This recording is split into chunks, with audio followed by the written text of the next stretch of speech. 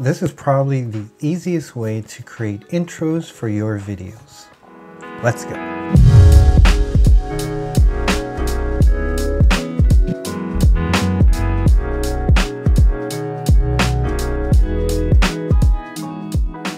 What's good, creators? Welcome back to Monzo Media, where we talk about the production side of content creation without breaking the bank.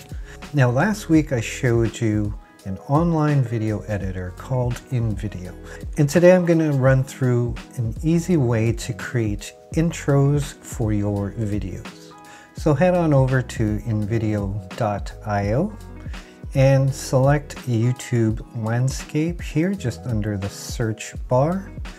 We're going to go ahead and look under categories, brand intro.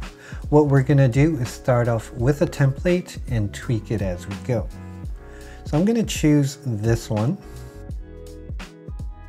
Going to click on use template and let it load. So the first thing I want to touch base on is the timeline below here. This is where you would import your clips and add clips and other elements to your project. Since we're just working on an intro at this point, there really is not much to do on the timeline at this point. But if you look on the right here and click on Advanced Timeline, it will show you all the elements that this template has.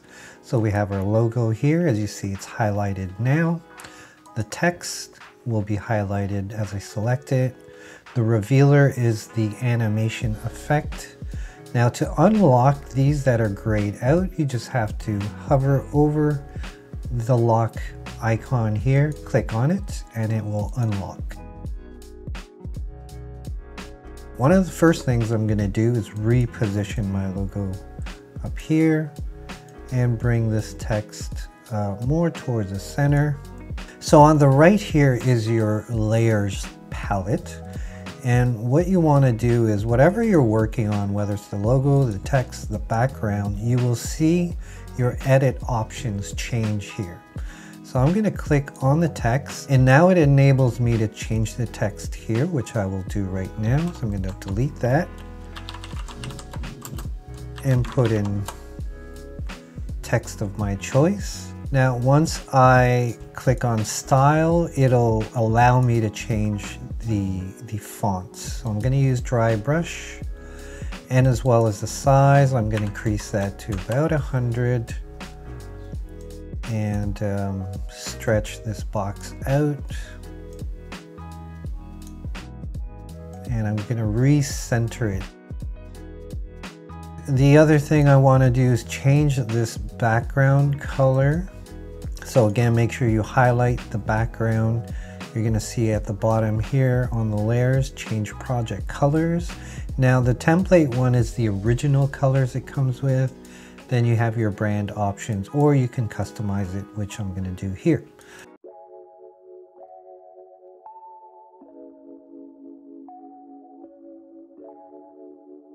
And now I want to preview how this looks.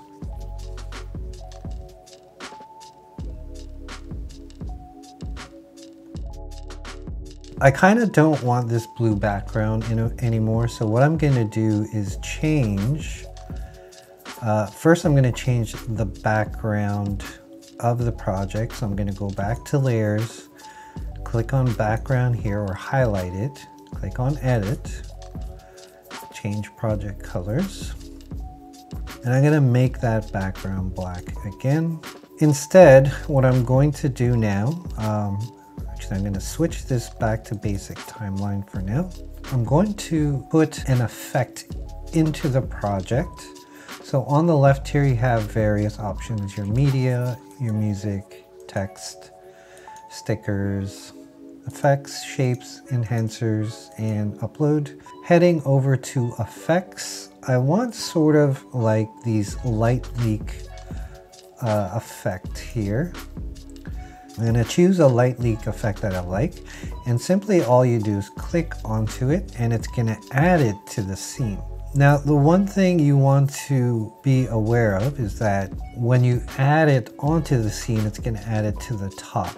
but I don't want that. I want it to be behind, so I'm going to grab it here. It's called overlay, and I'm going to put it over the slanted shape element. When I preview this, you will see the background is no longer black. It has that light leak effect on it now. Now the other thing I want to do is give the text some animations. I'm going to select the text, and as you can see here on the right, it gives me some options. I'm going to click on animation here. So the way it's set now, it's got the whole word to animate. Now you could change that to each individual word, each character, or each line if it had multiple lines. So I'm going to choose word here, and then I'm going to go to the drop down and change it from fading in.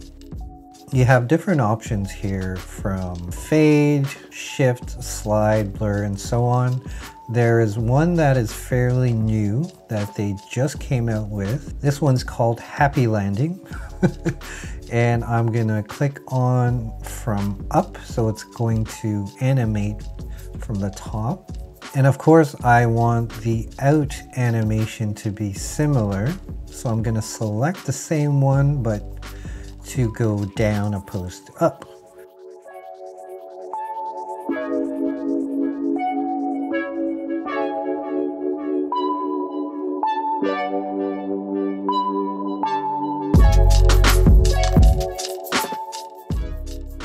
I'm going to go into text and go under social media credits here. And I'm going to select these social media text animations. You simply just have to click on the plus button to add them onto the scene. Now they do come up pretty big, but you can always decrease the size if you'd like.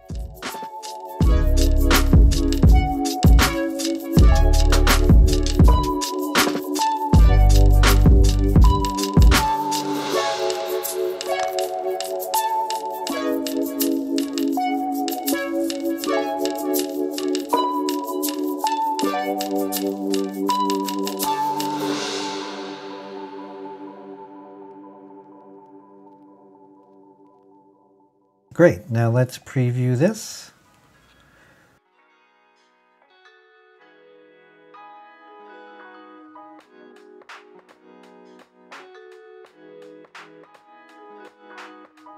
So lastly, what I'm going to do now is add some music to the intro. So we're going to go back to the menu here on the left, and I'm going to click on category here and look for, I don't know, let's say something funky, because I love me some funk.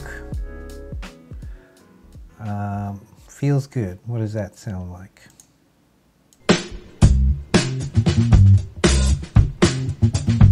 Yeah. This one's got a James Brown kind of vibe, so I'm going to choose that. So now if I click on play all scene, we will preview this.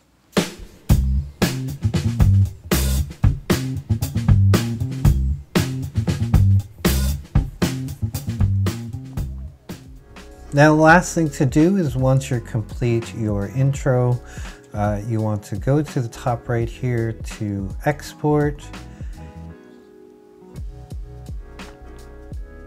It's going to load it and then start rendering your project. Now, in the meantime, beside this where it says job ID, you could rename it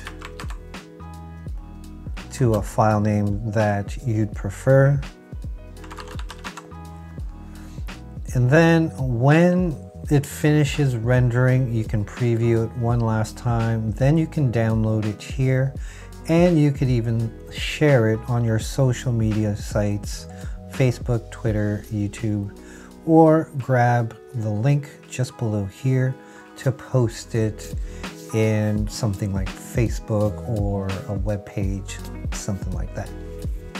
Now again, I want to mention how much I love this program, especially for social media videos.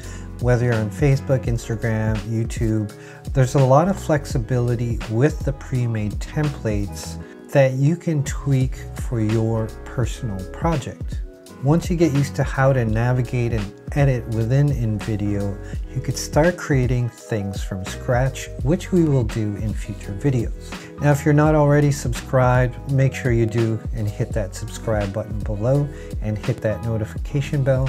I'm going to show you ways to make animated end screens, some animated titles, and some general editing tips. Now until then, get out there, hit record, and create.